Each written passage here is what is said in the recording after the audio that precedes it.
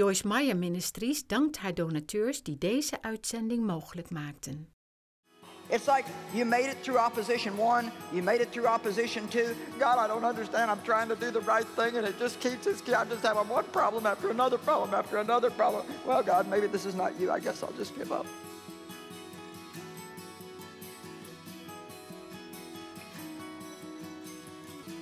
I mean, God, I really thought this was you, but I wasn't expecting it to be this hard. Hang on, you can defeat those giants. You can defeat the giants.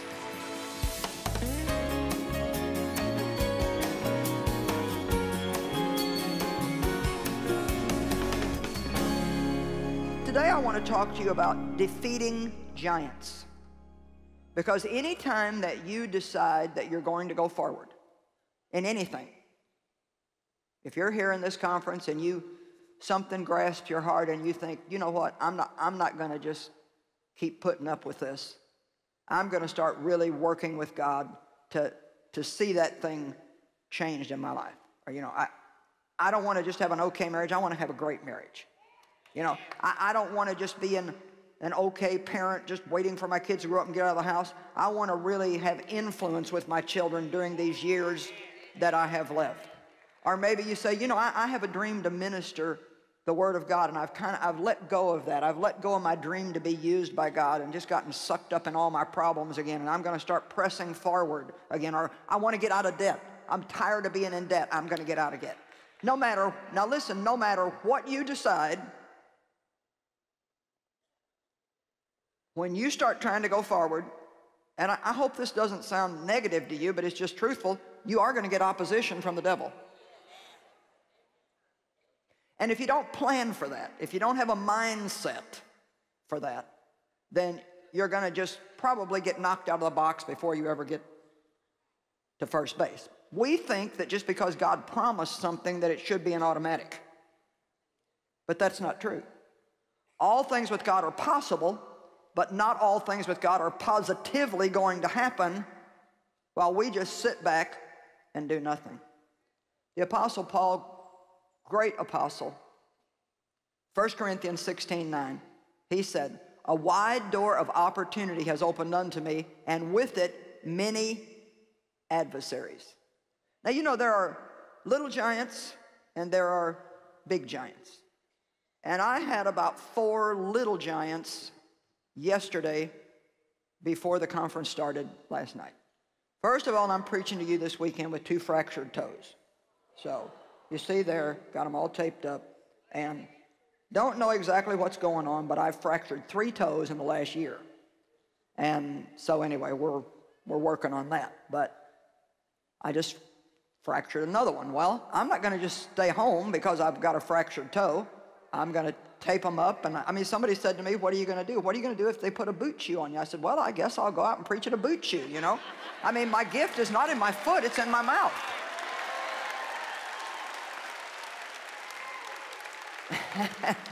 You know, too many people just give up too easy. Well, then, you know, we got here last night and I'm, you know, Dave's taping my feet and I'm getting ready for the meeting and I got my boots on. I was going to hide my tape and everything's going to be good, and got my pants on and something was wrong. I'm like, what's wrong with this? I look ridiculous. Well, it took me a while to figure it out, but it was a new pair of pants and the lady that was supposed to alter them forgot to hem them. So I got the boots on and I'm dressed, but I got all these wrinkles in my pants because they're way too long.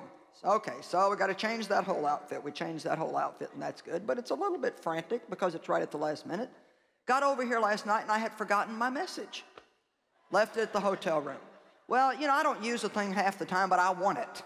I want it just in case I need it. So I am like, you got to go back and get the message. Then last night, before I came up to preach, I went back to the bathroom, and I wear this silly microphone, you know, and all these cords and stuff. Well, you got to pull a wire out and push wires together, and I pulled one of the main wires out and dropped the silly thing in the toilet.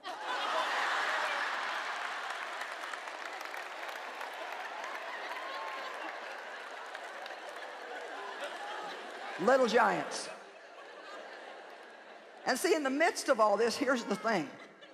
I don't know if you realize how important it is for me to be peaceful and calm. honestly and truly, the devil sets you up to get you upset. And the truth is, now listen, the truth is, as soon as we get upset and we get emotional, we stop hearing from God. Now all we're hearing from is our own frustration and our own mind, and now we're aggravated at everybody because, you know, they shut on. And I know the sound guys are going, well, why didn't you tell us you dropped the microphone? Because I just blew it off and dried it. And,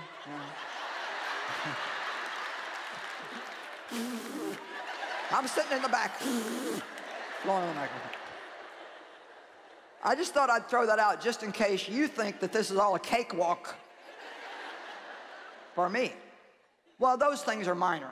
Those are what you would call little daily aggravations. I mean, really, they're just life. But honestly and truly, and I really don't want you to be frightened by this, there are some things in life that just go real smooth, but they don't all. And we need to be ready to stand our ground and to refuse to give up.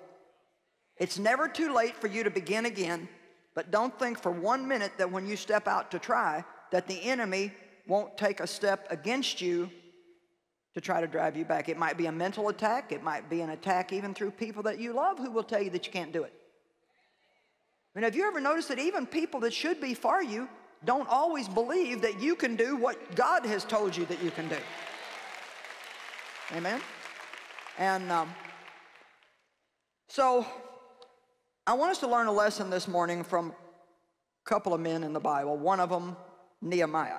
So we're going to spend a little bit of time in the book of Nehemiah and jump around and look at quite a few scriptures, but there's a real story here that I think will help you. So we're going to go first of all to Nehemiah chapter 1. Okay, in Nehemiah chapter 1, we see that verse 2, Hananiah, one of my kinsmen, came with certain men from Judah, and I asked them about the surviving Jews who had escaped exile and about Jerusalem. So Nehemiah wanted to know about how his brothers, his kinsmen were doing.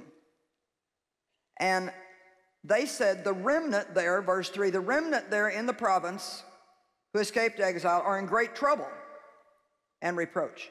The wall of Jerusalem is broken down, and its fortified gates are destroyed by fire. So he heard they were in trouble. So I just want you to think for a minute, what is your response when you hear that other people are in trouble? You know, I think that we need to have a little more of an attitude of, let's see if maybe God wants me to help. I think very often it's just like, well, that's too bad, I'll pray for them. And prayer is, of course, good. But I think one of the things we need to pray is, God, if there's something you want me to do, show me. Come on, now listen to me. God, if there's something you want me to do, show me. Instead of just having this attitude, well, you know, somebody needs to do something, or, well, yeah, I'll pray and God will do something. I think a lot of times it doesn't even occur to us that we need to do something. And, you know, part of our life and vibrancy, part of our joy and our passion is not in sitting by passively doing nothing, waiting for somebody to do something for us, but it's in actively doing things for other people. Part of your healing is being active and helping and being a blessing to other people. Come on, give God praise.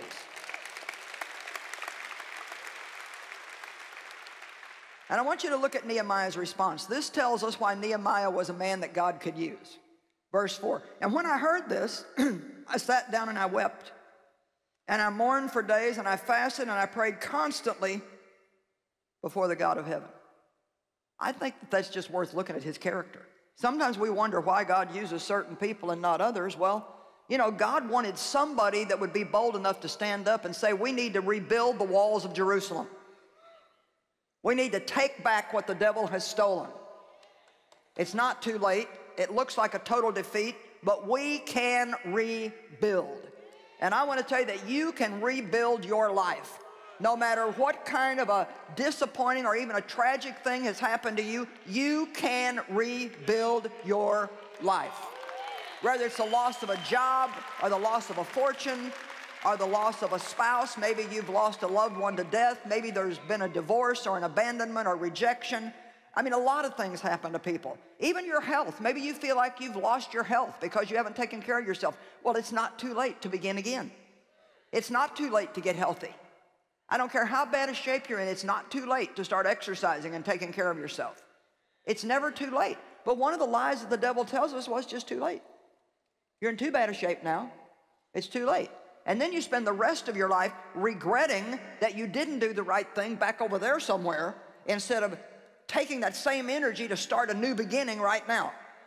We're not supposed to live in regrets. We're supposed to see what we didn't do right, learn from that history, and then go forward and do the right thing. You don't have to say, well, I'm so deep in debt, it's never too late. I'll never get out of debt, you know. Yeah, well, you know, I just might as well file bankruptcy or something.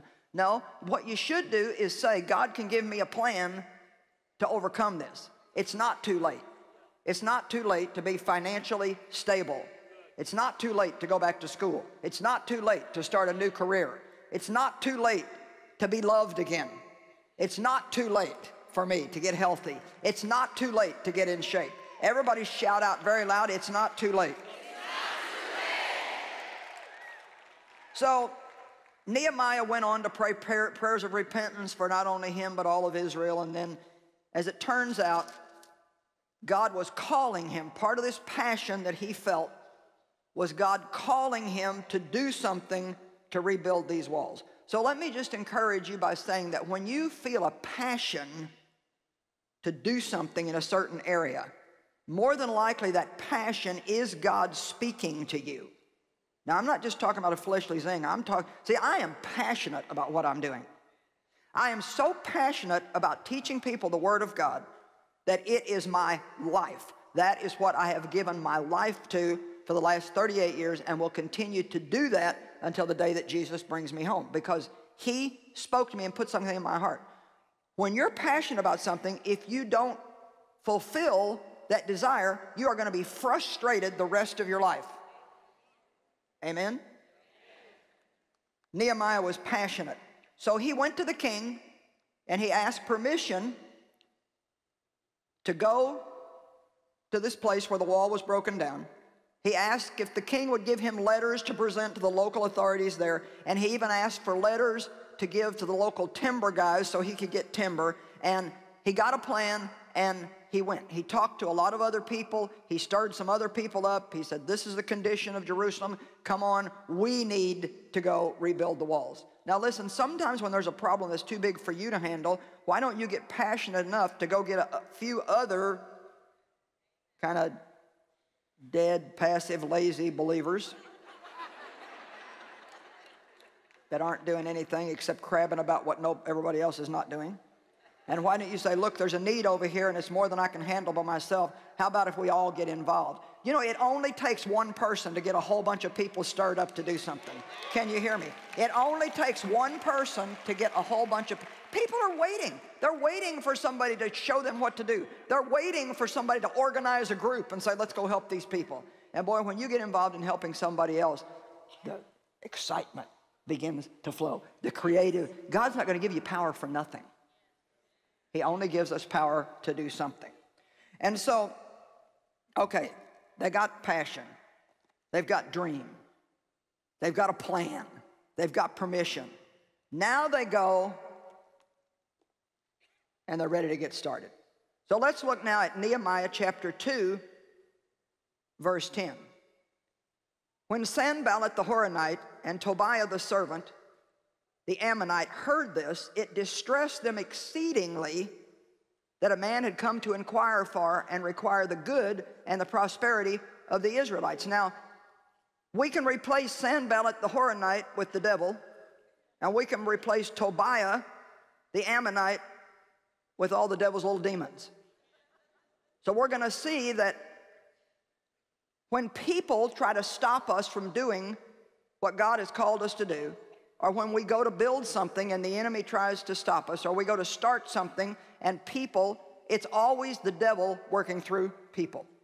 In this case, it was Sanballat and Tobiah, but they were distressed. The enemy is always distressed when he feels that you've made a decision to go forward. Do you understand that?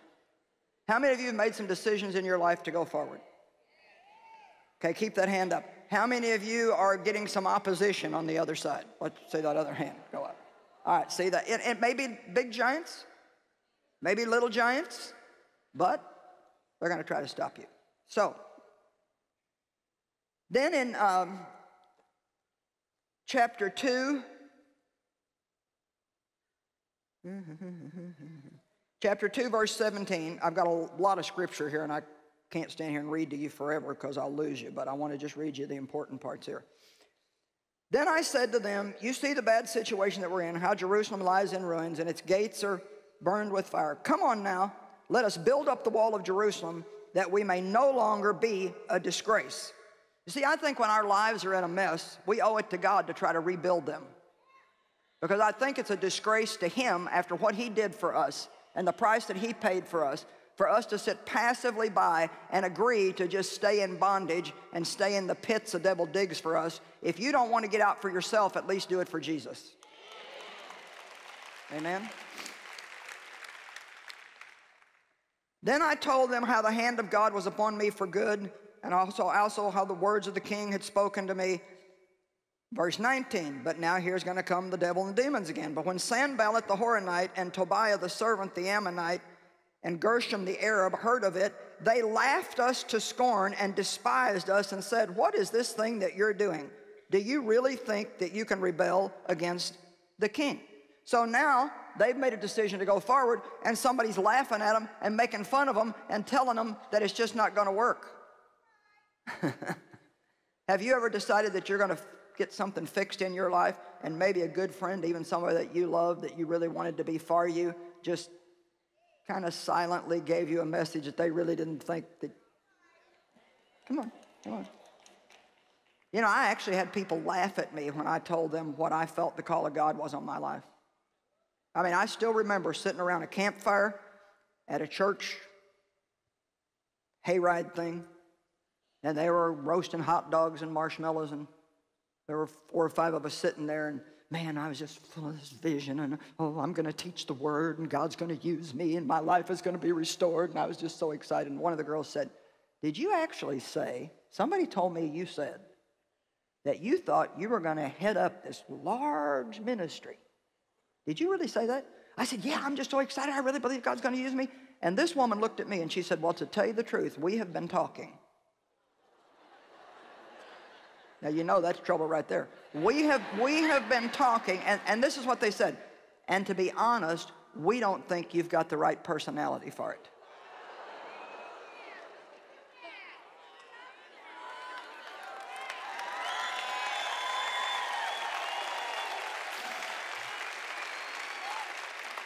Well, you know what? I'm still here. All right, now, we're going to look at Nehemiah chapter 4. But when Sanballat, I don't even know who Sanballat is, he's representing the devil. When Sanballat heard that we were building the wall, doesn't matter what you're building if you're going to build anything, he was angry and in a great rage, and he ridiculed the Jews. Now he's ramping it up to another level. First, he just got aggravated because they were trying to build. Then he laughed at them because they were trying to build. Now he's just flat out mad. And you know, sometimes if the devil don't stop us with a few little things, then he just gets downright angry and he pulls out some of the bigger guns. And he said before his brethren, the army of Samaria, what are these feeble Jews doing? See, now here comes the belittling and the diminishing. What are these feeble Jews doing? Will they restore things at will and by themselves? Will they try to bribe God with sacrifices? Will they finish up in a day? Will they revive the stones out of the heaps of rubbish, seeing that they are burned up? And then they just went on and on and on and on. But that didn't stop Nehemiah. Verse 6. So we built the wall, and all of it was joined together to half of its height, for the people had a heart and a mind to work. And when Sanballat, the devil, Tobiah, the Arabians, the Ammonites, and the Ashterites heard that the wall of Jerusalem were going up and that the brethren were being closed, then they got very angry. and they all plotted together come and fight against Jerusalem to injure and cause confusion and failure. Does anybody see what's happening here? This should resonate with some of you in your life.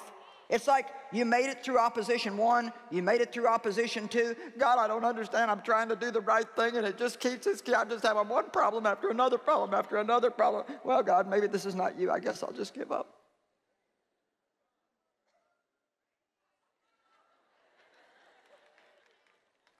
I mean, God, I really thought this was you, but I wasn't expecting it to be this hard. Hang on, you can defeat those giants. You can defeat the giants. But you can't be wimpy. I mean, do you honestly think that me and Dave or anybody else who's got a vital ministry that's really helping a lot of people, do you think that when we said we wanted to start this 38 years ago and I started in the basement of my home, do you honestly think that we got from there to here without a lot of opposition and a lot of sand ballots and a lot of Tobiahs and a lot of all the different people who came against us? I think that we just need to get a little bit tougher than what we are sometimes, folks.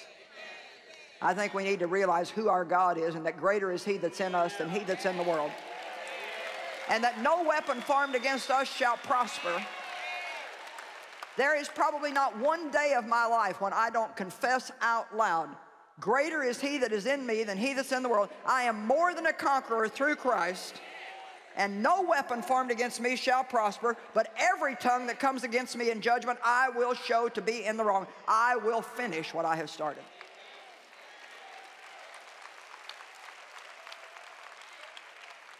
And I'm just going to say this, I'm just going to be bold about it.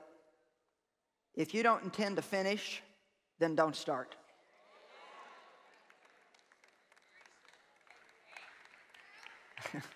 Because I'm tired of false starts. Well, I think I'll do this. Well, it's too hard. Well, I think I'll do this. You know, it's easy to go on a diet Sunday night after you've had dinner.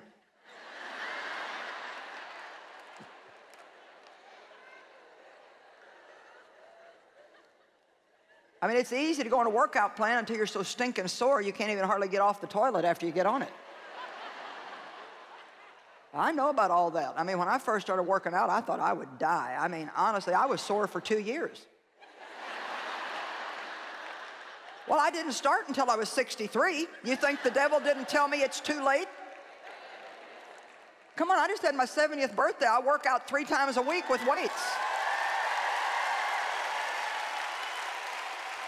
Man, I should just, look at that muscle. Look at that. I don't have no floppies flying in the winds.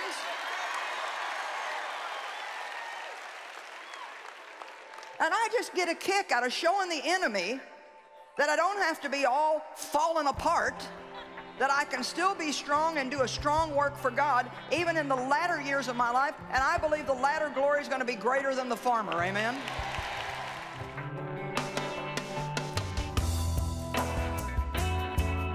Well, today you might be facing some kind of giant opposition in your effort to accomplishing what you really believe that you're supposed to be doing in life. But remember today that no weapon formed against you will prosper. Stand your ground. Speak the word over your life in the midst of your assignment from God.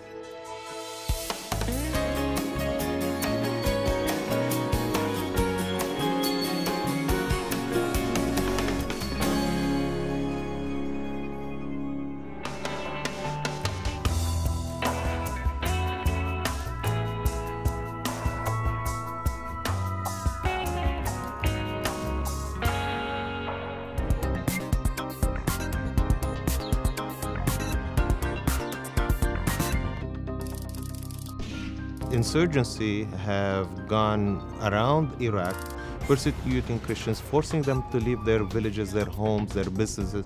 Many of those families have seen their children abducted, their husbands being killed right there in front of them. The Iraqi Christians are persecuted intentionally in Iraq, so all the families are leaving. The majority has come to Lebanon because they feel safe, because there's a big Christian community. When we looked around and saw the need, of the Iraqis, we felt the Lord is leading us to target this group of people with the love and compassion we can provide. Hand of Hope was the first ministry to come alongside with us. Hand of Hope said, well, we want to be the hand of Jesus to the broken world of Lebanon. In a children program, when kids come and learn about Jesus and go back home and they sing what they have learned, the worship songs, the families, they start asking questions. Why are kids so happy and joyful again? Why do they have their smiles back again? Because in Iraq, the kids stayed home 24/7. They're not allowed to leave home, to play, to have fun, because they're scared of car bombing, of kidnapping for ransom. So here they're finding their joy again, and it's exciting for us. Joyce Meyer makes this happen. Joyce Meyer supports the Heart for Lebanon Iraqi project. So all the food we buy, if it was the snacks, the lunch, the trips we do, the camps, the retreats, all of that. And alone we cannot do it because it's a big burden and it's high expense. And they want to help us bless the Iraqi refugees by that. So we feel cared and loved by that as well.